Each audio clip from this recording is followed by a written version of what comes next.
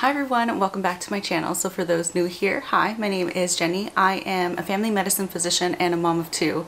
And so yesterday, Moderna just came out with their vaccine trial results, which showed that the vaccine itself had 94% efficacy, which is amazing, and those numbers are like mind-boggling and such a relief. And so I went to Instagram and asked you guys if you have any questions or concerns. This is not coming from a place of judgment. I am just curious. Being in a place of medicine, I know that I'm very privileged to have this information, and it does give me a little bit more sense of security. And so I want to be able to share that with you guys. And disclaimer, I am getting paid zero to talk about this. No one is paying me, no big pharma, no government companies are paying me to say any of this. These are my thoughts. This is the data that I'm presenting you. As a doctor, I'm not trying to tell you one way or another. I'm just trying to give you all the necessary information that you need to make a proper decision on what is best for you and your family. So if you guys already watched my stories on Instagram, this may be a little bit of repeat, but I just wanted to make this video so that it can be easily shareable with others who wanted this information. Okay, so the number one question and concern that I had was that these vaccine trials have gone too quickly as compared to other trials, and how do we know the long-term data of this? It's just too soon, and we're worried of possible side effects. I get it. I totally had the same feelings as you coming into this, but the more I read into it and the more I saw research, I became more confident. And so let me tell you why. These vaccine trials, none of the safety or efficacy checkpoints were skipped. Everything was performed in a way that other vaccines were performed to check for efficacy and safety. And the reason why it went so quickly is because it was prioritized, and everyone in the world agreed that this vaccine was important, that hundreds of thousands of people were dying, and so they needed to get this done. So with as many bodies working on this with the proper funding and the proper resources, the vaccine trials went faster. My example that I gave on Instagram was that Amy Coney Barrett, do with it as you will, but she became our judge in a matter of 3 weeks. And how did that happen when usually it takes months? Is because the powers that be, our president, the majority of the Senate, the majority of the House, decided that this is what they wanted, and they decided that she will be that person. So in 3 weeks, she was our judge. Same with this vaccine. Everyone agreed that it is important in the world, so no one was fighting against it, and they got proper funding. Secondly, how does the vaccine trials work and how long should they last? It just depends. So in phase 3 of this randomized controlled trial, half of the participants got placebo and the other half of the participants got a vaccine. And there's the two big ones, Pfizer and Moderna. Pfizer had like 40,000 participants and Moderna had 30,000 participants, and literally split in half. Moderna also came out with the data to show that they also tested in Hispanics, African American, and Asian communities, about 37%, which is normal for the US community as well. And what they do is they just wait. They just wait until the patients or the participants catch COVID or SARS-CoV-2. There's false information out there saying that these participants were willingly exposed to COVID, and that is just not the case because one, it is unethical.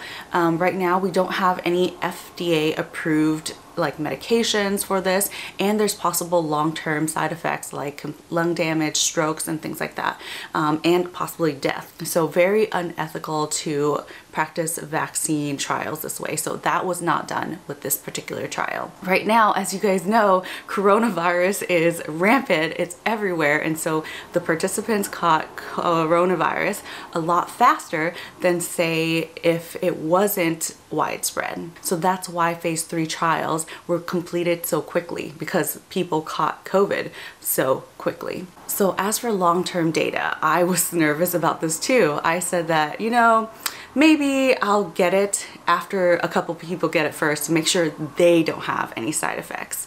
Totally reasonable to think that way. It gave me some more reassurance when I found out that this technology, the mRNA vaccine, has been trialed before in influenza and Zika virus. And if you guys know, it has been over 3 years since the development and trials of these vaccines. And so these trials participants are still being followed to this day, and they have not found any major side effects from vaccination. That gives me a lot more confidence because it's been 3 years and I'm not actually the first person who will have long-term, like they will follow for long-term data. So if you guys were worried about that, please rest assured that there is some long-term data. So that was the major question that everybody had. Second concern is that it can somehow affect your genome or genetic makeup since it is RNA. And RNA can sound really scary, but once you understand the science behind it, it's not really scary at all. So in your cells in your body, there is DNA. That DNA makes RNA, and that RNA is a message, and your body mechanisms takes that message and then makes a protein. The only way that your body mechanisms work is from DNA to RNA to protein. It can't go backwards. And so an analogy I used will help you understand this, is that say you yourself are DNA, okay, and you transcribe, you draw out a car that you want made, okay. This blueprint of this car that you just drew out is your mRNA, okay, and you take this blueprint and you take it to a factory. And with that factory, you make the car out of the blueprint, and your car is your protein, okay? And you take the car and you drive it, you think you're badass, you're going super speed down the highway, right? Even though you're driving this car and you use the mRNA to make this car, you will not become a transformer, no matter how hard you try. Real quick, okay?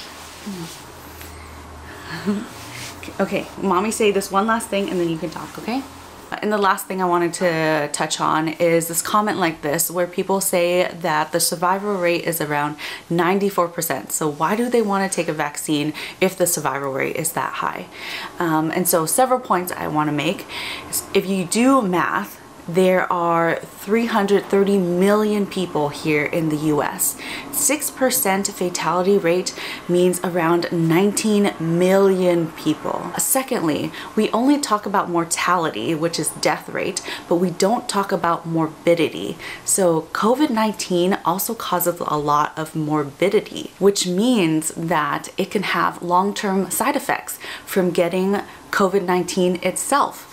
So like, if you get COVID-19, you can get irreversible lung damage. You can get a stroke and become paralyzed from one side of your body.